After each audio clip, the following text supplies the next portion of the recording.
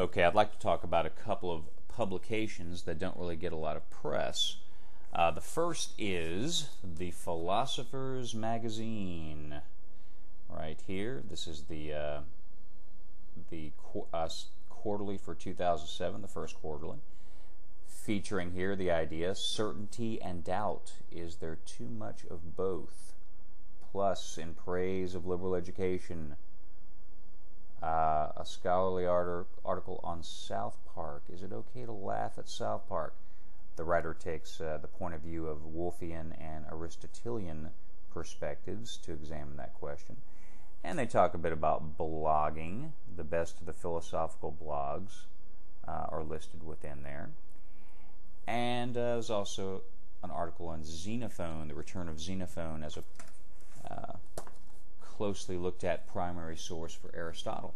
Also, the American Scholar.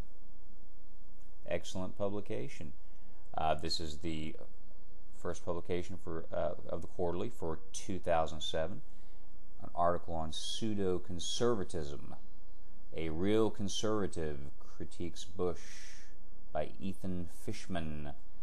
And also there's a reprinting of at least a portion of an article similar in nature, written about Joseph McCarthy in the 1950s. A similar question was asked back then. And we have an article written by Nick Brommel called Scooter and Me. Nick Brommel was Scooter Libby's best friend in prep school. And we also have some poetry and fiction as well. Well, the Philosopher's Magazine, issue 37, first quarter, 2007. We have in here The Return of Xenophon, if I can find it. Actually, here's the article on South Park, Guilty Giggles. And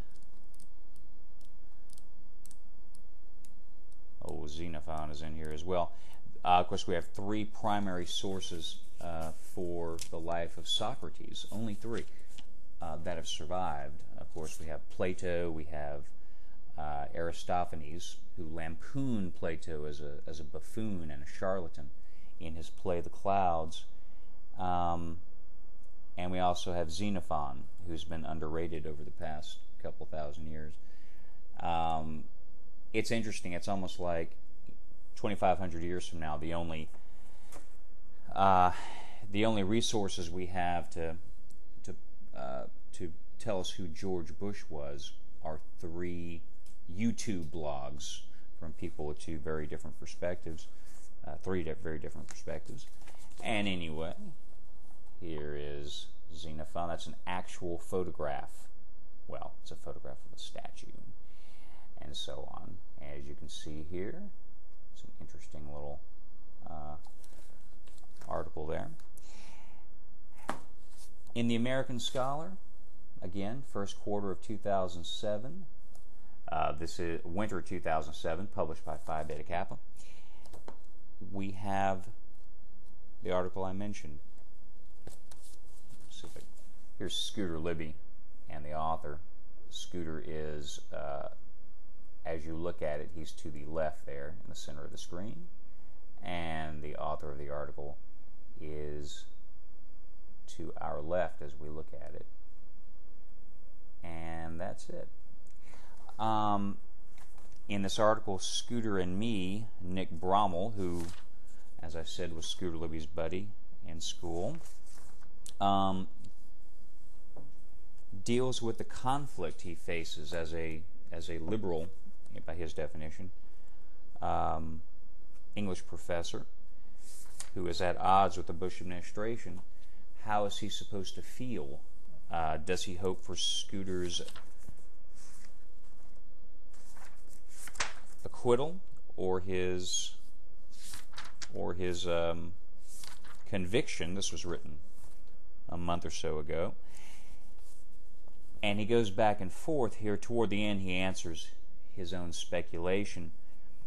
And I'll quote, So, to turn to the question before me, as the day of Scooter's trial draws near, I try to commit myself to these liberal principles in my private life, just as I have argued for their value in our public life.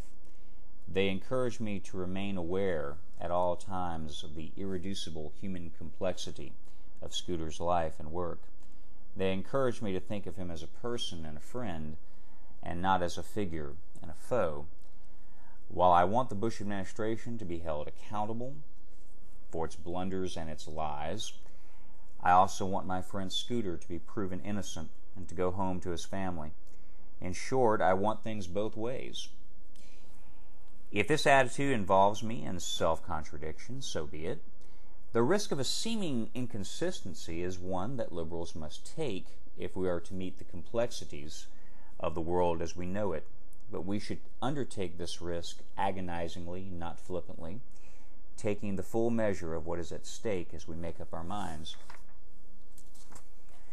Another interesting observation he has in here, he talks about the clash of, Samuel Huntington's clash of civilizations paradigm. He says, quote, Samuel Huntington's clash of civilizations feels more like a clash of different fundamentalisms. And that is the dynamic through which fundamentalism prevails. It wins by controlling the terms of the engagement and forcing its opponents to become fundamentalists themselves. And that's the issue we wrestle with. Those of us who claim a liberal perspective, that is the idea that we do not have the truth. There are many truths. Some are true for a time. Against those fundamentalists, that is, those who take an absolute moral certainty, the truth, and with that are motivated to do just about anything. It is the question we face: how do we in our opposition not become as rigid and dogmatic as they are?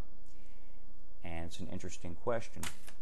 Also, Nick Brommel's father, he goes on to talk about in the article, his father was, in Scooter and Me, his father was a career diplomat in the Middle East, and he's very upset by the Valerie Plame incident and so on, which appears that Scooter Libby lied about, and indeed the vice president's office.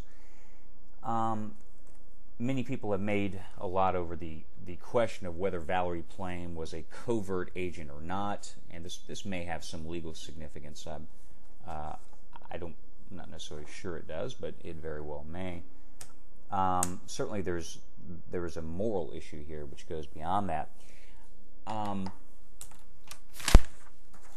I'll leave with a quote from Montaigne, or Montaigne, if you are Italian.